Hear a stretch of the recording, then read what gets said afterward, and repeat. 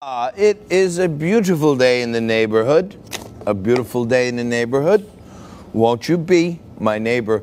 You got to be my neighbor tomorrow night and come down here to Angelina's restaurant to check out the great debate special we're going to be having here starting at 8 o'clock tomorrow. Biz TV will be live. I'll be anchoring the national coverage, going to over 60 million homes.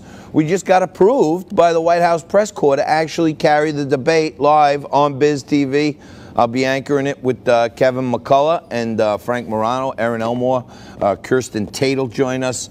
A.J. Katzmatidis, the New York City, Manhattan Republican Party chair, is going to be here with her counterpart on the Democrat side, Skye Ostreicher will be here. John McLaughlin, Donald Trump's pollster, will be with us, breaking down what all the polls really mean. And if you remember going back to 2016, every single channel you put on, left-wing media, Don Lemon, Fredo, Cuomo, Morning J.O., all these different people, Rachel Maddow, Trump has no path to victory.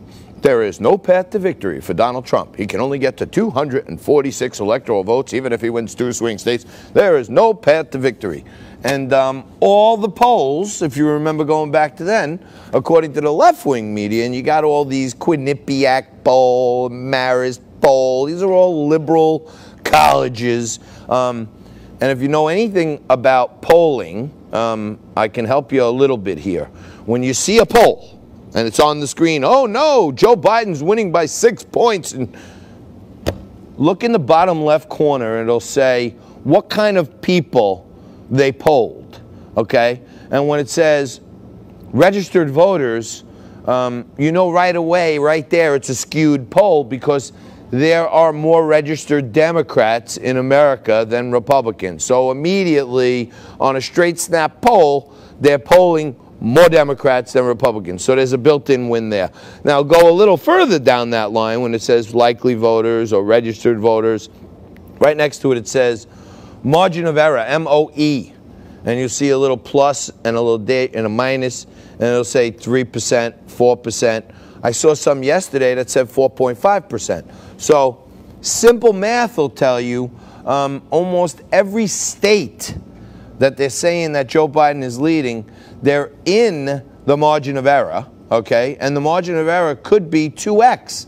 So they could be wrong by 4.5% on Joe Biden, and they could be wrong by 4% on Donald Trump. So Donald Trump could actually be 9 points higher in some of these polls than they're actually showing you. But they want to, and I talked about this many times on Liquid Lunch, but you don't know this, but the CIA, the Central Intelligence Agency, has an office of Hollywood engagement. So the CIA and Hollywood, meaning AKA mainstream media, they're in cahoots, okay? And if you ever think about it, what we watch on TV is a TV program, okay? And the CIA did massive testing back in the 60s and the 70s on pounding a message into someone and reprogramming their brain, okay? So a TV program is often used as a media to tell you something that they want you to know. And they're forcing you to think Donald Trump can't win because on election night, you're out with your friends, you're having a martini, and you're like, oh, I got to go vote for Trump. Nah, the media keeps saying he can't win, so what the hell? I won't even go vote. They're trying to discourage Trump voters from voting. So don't fall for that. Don't believe the hype. COVID testing is in the news, of course, all the time now.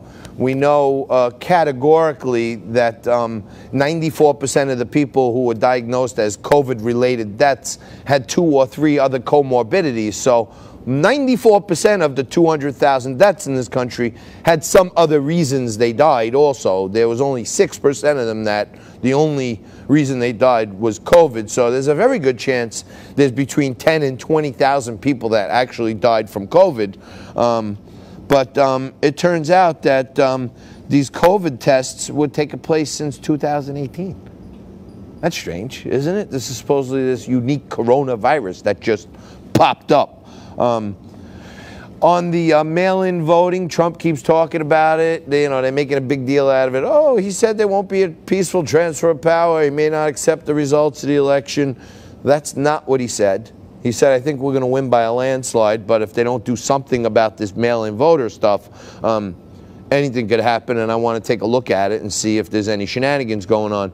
The state of Texas Attorney General announces 134 felony voter fraud charges in connection with the 2018 Democratic primary.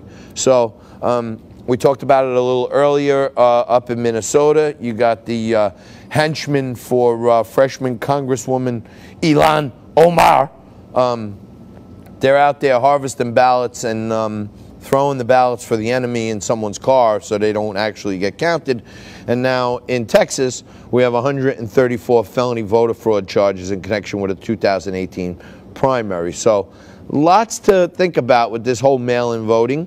And getting back to that crazy, whacked-out state of California, this guy Gavin Newsom, I mean, I don't even know what to say anymore. We talked about it a couple of weeks back, this Senate Bill 145 that was passed by this wacko Scott Wiener, California state representative. By the way, Scott Wiener was endorsed by Kamala Harris, and Scott Wiener was the guy who put forth SB 145, which changed the rules in California for why you would have to be registered as a sex offender. And guess what? Now in California, and Gavin Newsom signed this bill, and now in California, if you're 24 years old and you have sex with someone who's within 10 years of your age, even if they're underage, i.e. 14, you're 24, you have sex with a 14-year-old, you don't have to register as a sex offender. It was consensual, it's okay. Let me tell you something. My son's 14, my daughters are 18 and 21, but if my daughters were 14 and some 24-year-old person had sex with them, they would not need Senate Bill 145 to tell me if they would register as a sex offender, because the guy would have a sledgehammer buried in his forehead. So I wouldn't be that worried about it, but I'll tell you this, they're going to get someone killed because these people who are pedophiles, and California State Board of Education is introducing new curriculi to teach kids as low as kindergarten that it's okay to touch each other. They're really wackos out there. And I got to tell you, there's this big fault line, the San Andreas Fault. If the whole state snapped off and floated out over there by Hawaii, I think we'd be a hell of a lot better for it, to be honest with you. But in any event, also, Gavin Newsom just signed a bill allowing transgender inmates to be placed in prison by their gender identity. Is that true? So wait, you have a penis, but you want to go in the ladies' wing.